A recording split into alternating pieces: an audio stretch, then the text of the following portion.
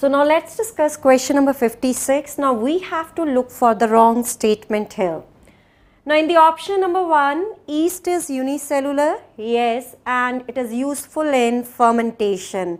It is used for the production of alcohol. It is involved in alcoholic fermentation. So this one is right. Penicillium.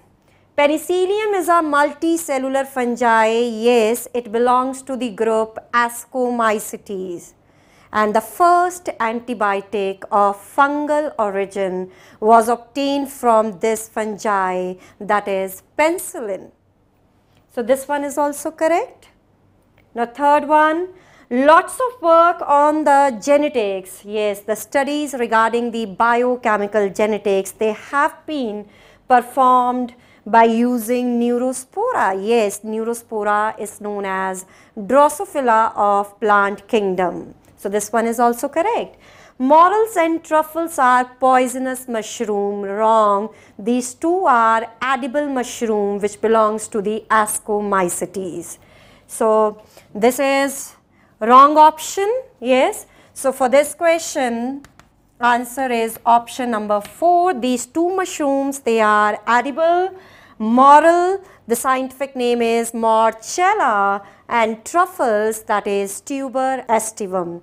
So now let's discuss next question. So in question number 57, we have to look for the structure which is without membrane, which is not membrane bound. So you know that the mesosomes, they are ingrowth of plasma membrane. These are present in prokaryotes. So they are ingrowths of plasma membrane. Now vacuoles, they are surrounded by membrane. Now ribosomes, they are protein factories which are without the membrane. They are membraneless organelles. If we talk about the plants, then only one membrane bound organelle that is present, that is ribosome. And if we talk about animals, two are there. One is ribosomes and the another one, that is centriole. Now coming to the lysosome, you know this very well. The lysosomes, they are known as suicidal bags, and again they are membrane bound.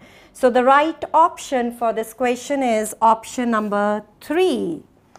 So answer is 3 here.